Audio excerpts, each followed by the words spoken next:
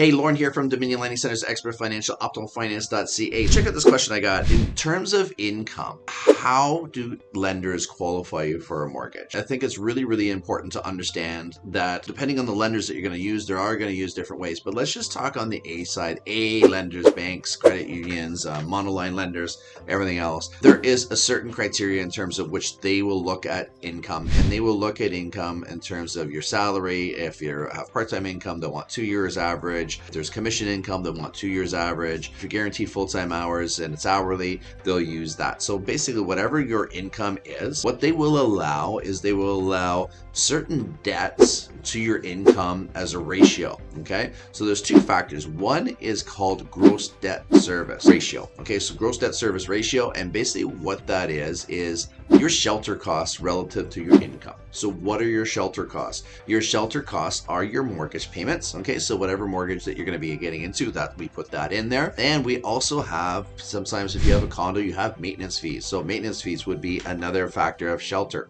Okay, the other thing concerned to the home is, say, property tax. So property tax will be factored into that as well. And the other thing, one other thing that we have to use is heating costs. Okay, so, and all lenders will use different sorts of heating costs relative to the size of the actual property. So it will vary from lender to lender. A lot of times when we do a pre-approval, I will ask, what are you looking for? Are you looking for a condo? Are you looking for a house? Which area and everything else? Because I have to do assumptions of what the property tax will be based on the type of property and the area that you're looking in, as well if it's a condo, what type of maintenance fees. Is heat going to be included in those maintenance fees, or not going to be included in those maintenance fees?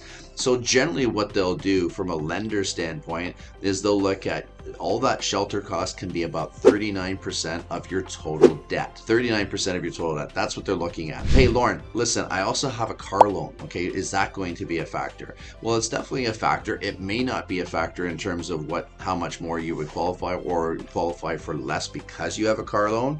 But generally what they'll do is they'll take all that GDS, that shelter cost that I talked about, plus any additional debts that you might have. Let's say it's a car loan on top of that. That can be up to 44% of your total income.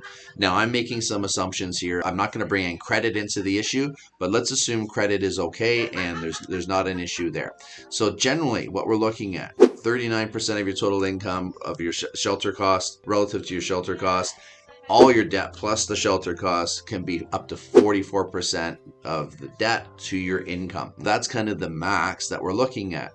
Now, other factors are going to change this is if you have a 20% down payment, there's some latitude, there's some leeway, because it's no longer anything less than a 20% down payment is an insured mortgage. It has to be insured through Sagan, CMHC, or Canada Guarantee. And that is an insurance that's paid by the bank on your behalf, added into your mortgage, and allows you to buy a home with less than 20%. So those restrictions are very strict. They cannot make exceptions on those ratios, because it's the insurer, two sets of approvals, lender approval and the insurer's approval, and it has to follow the insurer guidelines.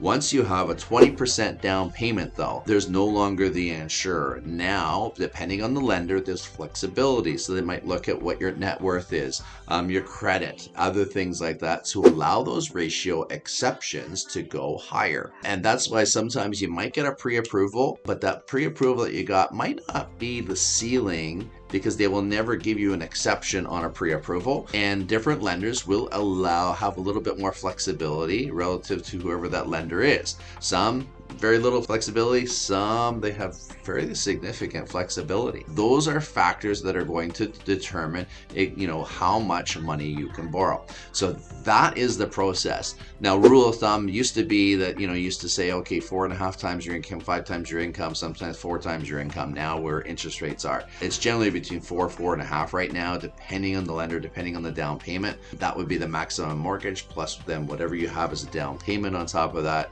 that would equal your purchase price roughly. But I suggest if you have any questions about what that ceiling would be or what type of exceptions we could be, reach out to your mortgage professional. Go through everything in detail and come up with that plan.